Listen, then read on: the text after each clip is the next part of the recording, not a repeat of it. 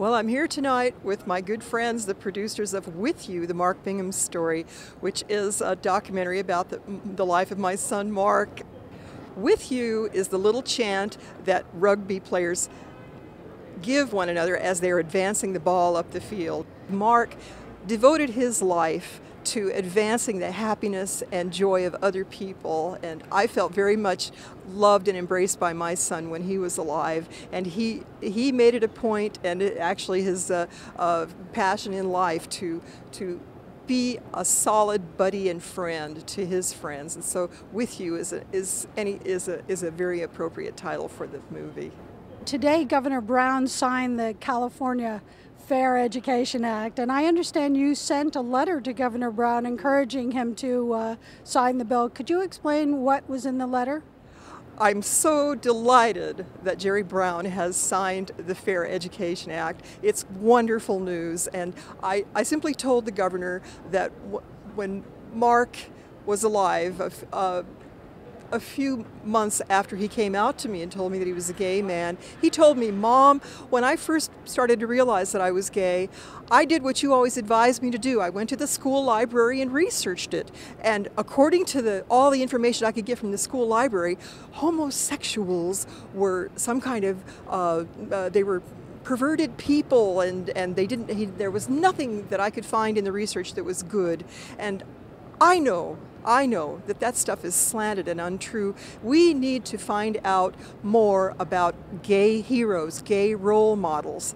And it seems such an irony now that Mark, having died side by side with men fighting hard for the lives of everybody on board Flight 93 and being able to save countless lives on the ground, it's wonderful to me as a mother to realize that he is being considered a hero, and he happened to be a gay man, so he was a gay hero, and I just wondered what he would have thought about that. I hope that I'm doing what he wants me to do. Certainly you've heard the news about how the FBI is now looking into Rupert Murdoch, and there have been allegations that Fox News reporters and some of his reporters in England were hacking into cell phones, and that specifically they were trying to find out information about families of 9/11 victims. Have you been told anything about this, and how do you feel hearing this information? Well, I have heard nothing from the FBI, and I am very saddened and horrified by these allegations. And it is scary that the scandal from News of the World has come over across the Atlantic, and now it's in the United States. I welcome the FBI investigation. It'll be very interesting to see how things develop. What do you think about airline safety these days? Well, I'm sorry to say that aviation security is still not what it should be. We still are not really safe when we fly. The TSA, for all of its efforts, has fallen somewhat short. We don't have secure cargo. We do not have adequate training, defensive training for airline crews. We do not have a comprehensive no-fly list. And those are three things that are really critical. What was your reaction hearing that Osama bin Laden had been killed?